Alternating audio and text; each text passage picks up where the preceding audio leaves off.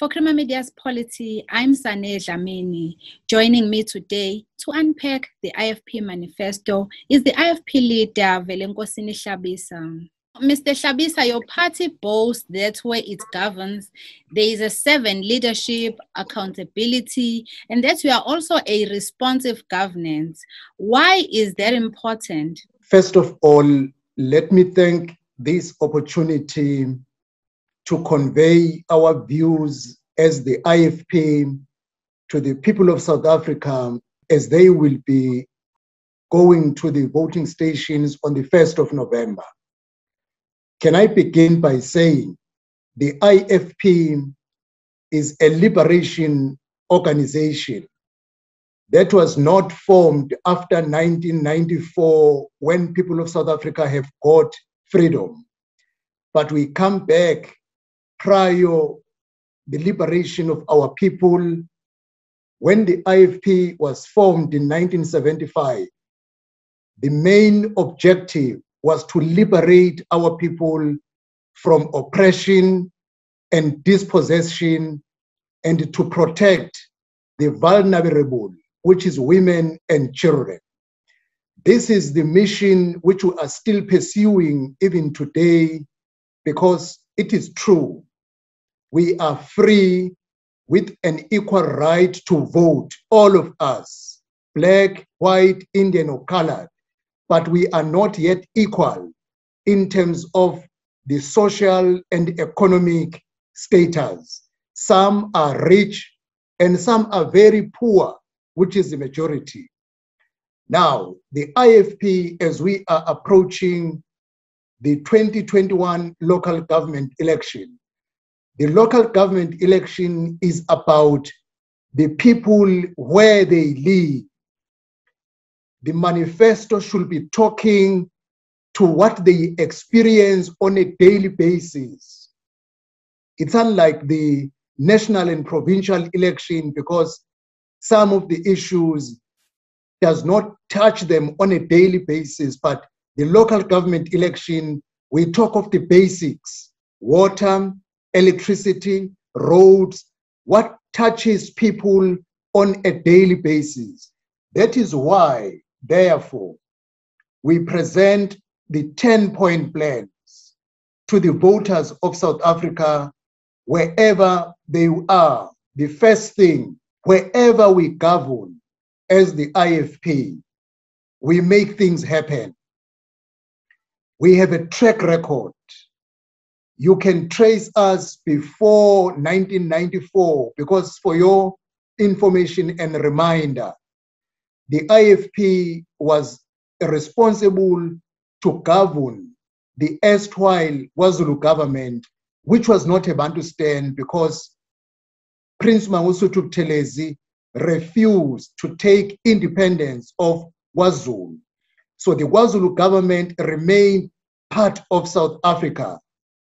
During that period, we built schools, clinics, hospitals, police stations, colleges of education. We even built the learning institution, Mangosuthu University of Technology.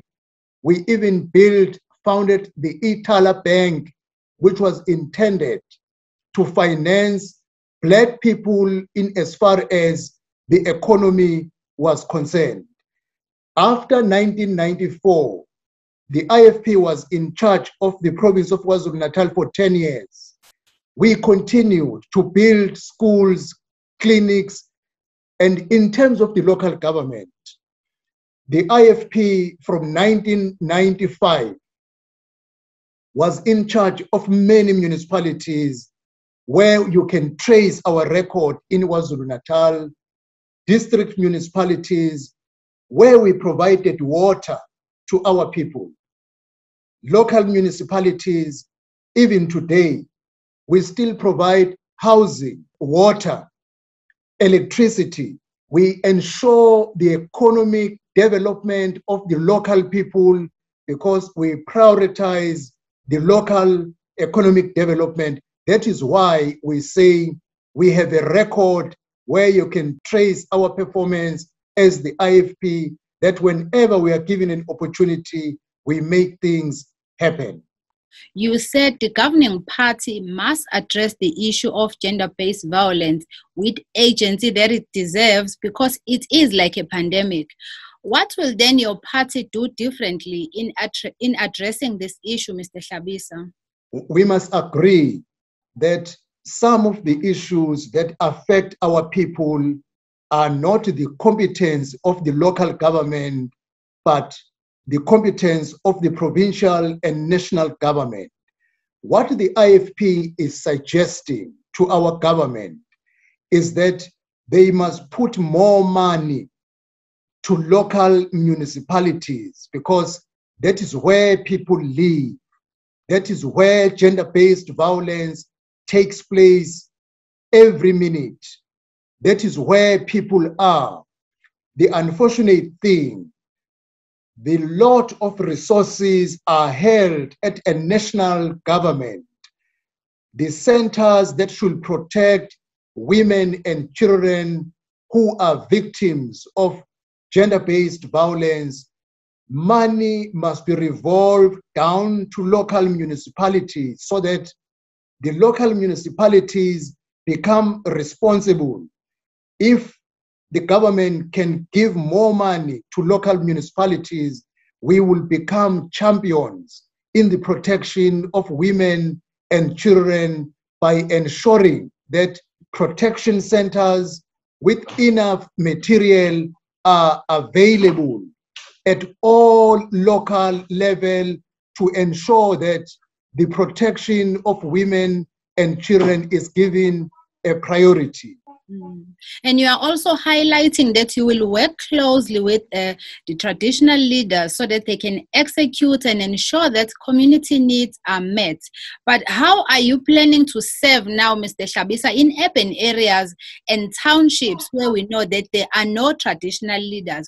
Who are you going to work with in those communities to make sure that service deliveries reach the people where they are? That is why we separated that when it comes to the issue of traditional leaders, that is only applicable in rural areas. In urban areas, our councillors, ward committees will be the champions of seeing to it that the development of our people, the needs of our people are taken as a priority through the councillor.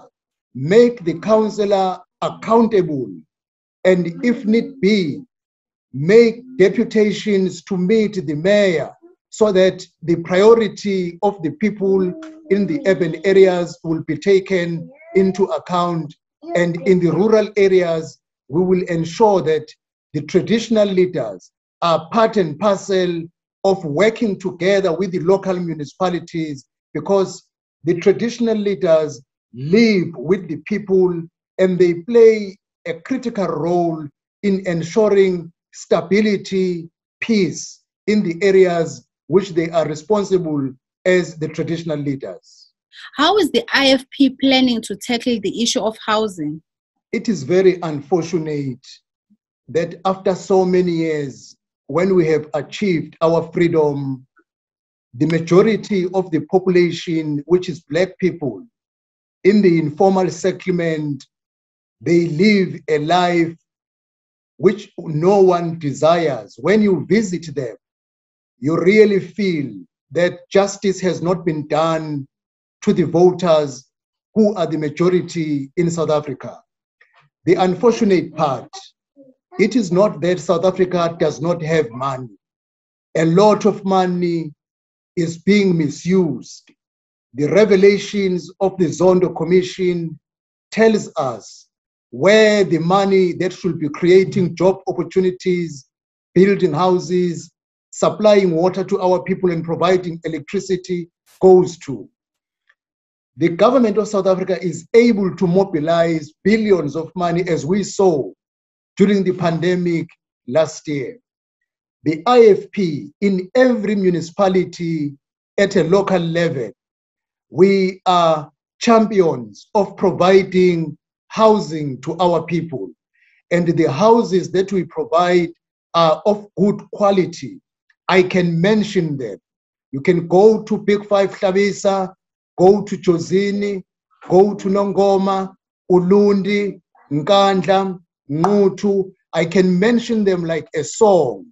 In all these municipalities, one of the achievements that we have managed to do is to provide quality and dignified housing.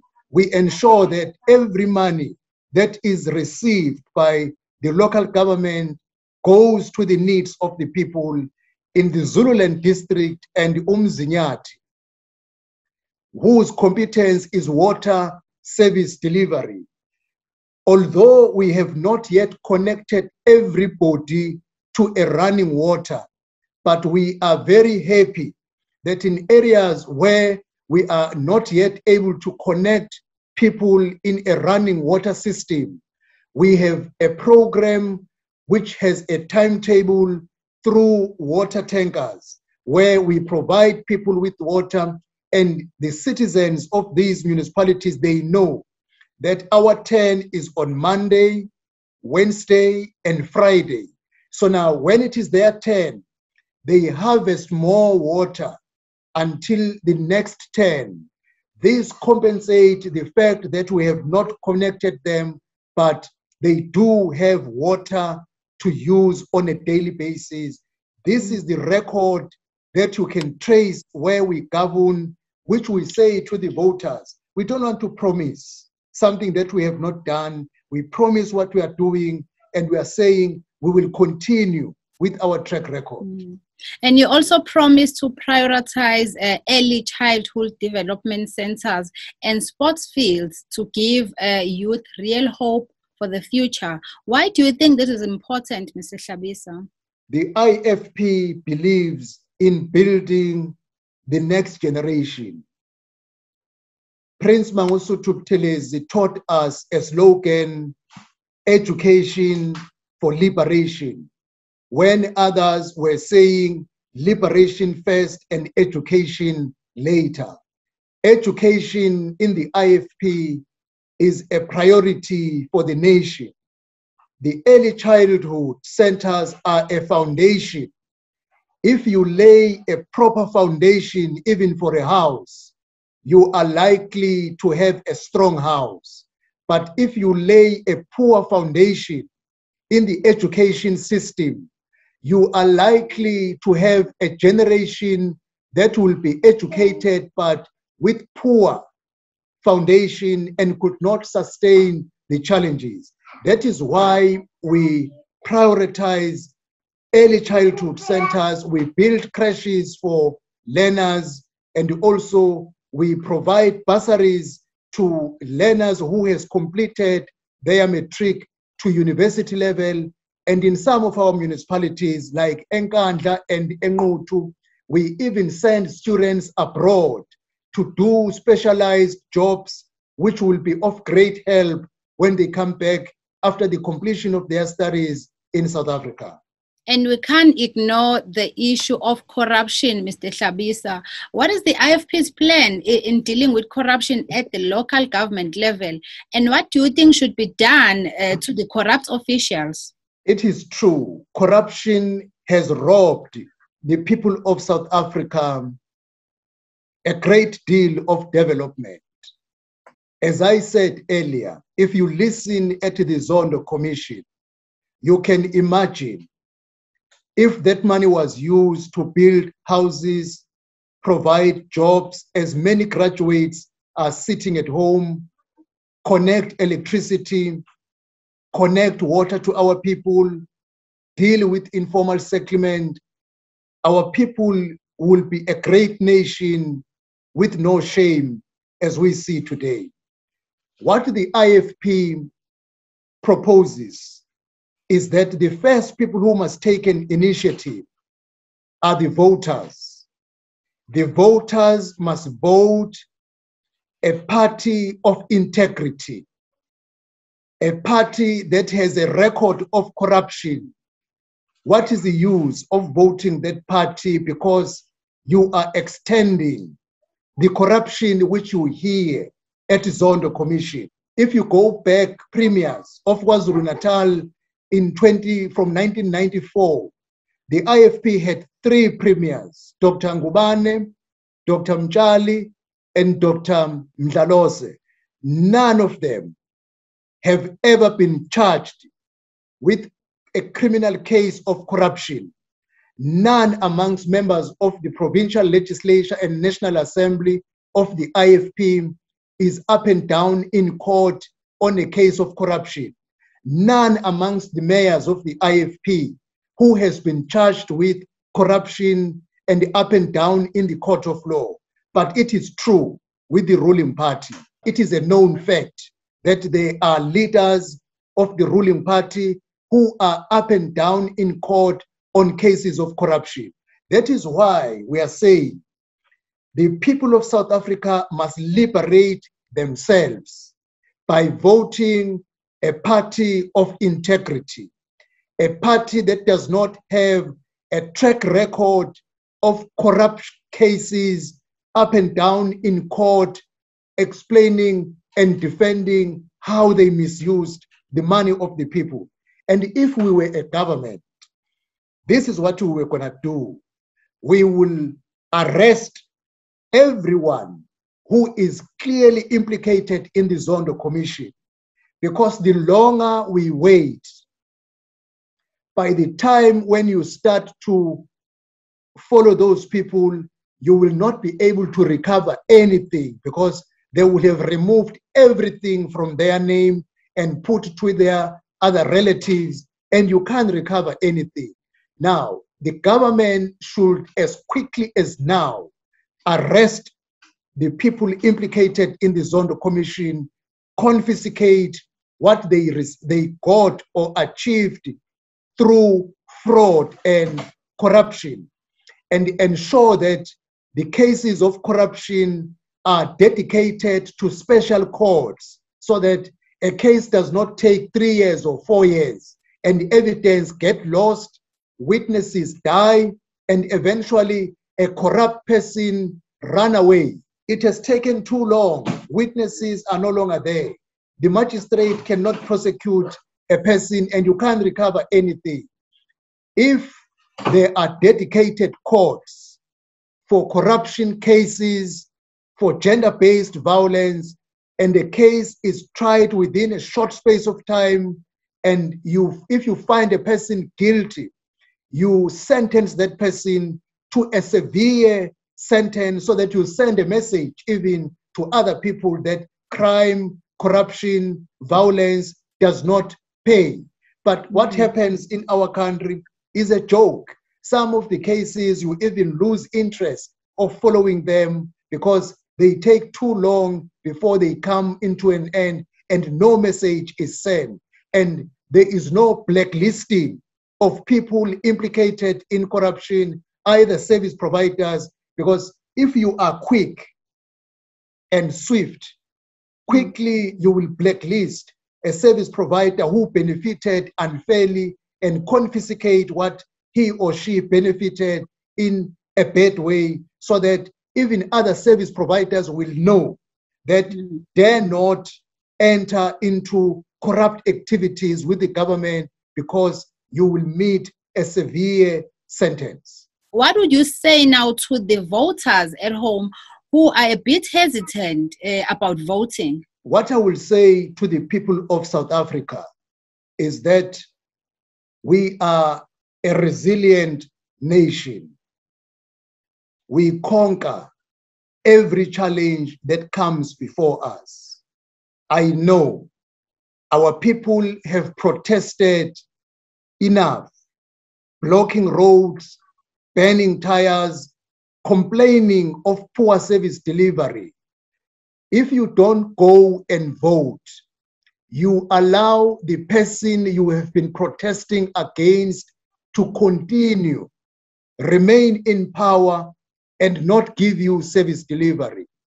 The only protest that is viable now is that on the 1st of November, all people of South Africa who are not happy of service delivery where they live, they must go to the voting station and protest through the ballot box by voting out a government that has failed them and vote in the IFP, because we were simple. We promised 10 things. We will be accounting every year of the progress we have done on the 10-point plan. And those people who are living in the municipalities where we govern, they must go in numbers to the voting station to give us more power so that we carry on with the projects that we have started to ensure that services reach them during their lifetime. If you don't go to vote, you allow a government that has failed you to continue fail you. But if you want to change things, you want to see development now, go to the voting station, vote out the government that has failed you, and vote in the IFP. We make a pledge that we will deliver. We are not promising what we are unable to do. We promise what we are champions of doing. It is our philosophy. We do not promise what we can't do. We only promise what we will keep. And we are known that whenever we make a promise, we keep the promise. That was IFP Leader Velenkosini Hlabisa talking to Polity about the IFP manifesto.